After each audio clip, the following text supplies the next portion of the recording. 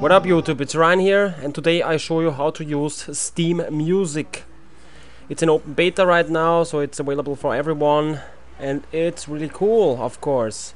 Good, first of all, before you do anything else, you need to go to Steam, Settings, and then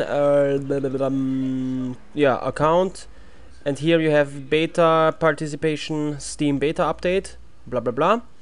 You will have here like nothing, or I don't know, something's here, and you go to change, change, and here Steam beta update. Okay, yep, then okay, yeah, then Steam will say it needs to restart. You restart Steam, you download the little update, blah blah blah, and after that you have music in your library here. Good. First time you will go to the music ordner, it will mostly be complete empty without any music, not as here in my library. What you gonna do about that? You go to Steam settings, yeah.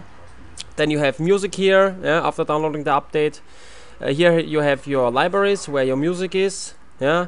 If your music library is not added here, then click on Add and select the folder where your music is, okay?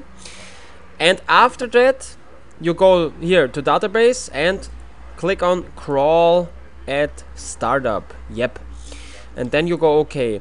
Then Steam will ask you again to restart Steam again, yeah? You restart Steam. It will search your library for music, and you have all your music here, and you can listen to all your music, yeah? Here you can change, no, you can change artist, cannot show artist, yeah, blah blah. It's not very good, but it's in beta, whatever. Good. Then you click on a track, yeah, and the desktop interface opens, and you can attend the desktop interface at every time. Even at playing a game, you open a game, and you have the interface here, yeah? Good. I hope you liked my little guide. If you have any questions more, any further advice, just don't be afraid to ask in the comments or write me a PM or something.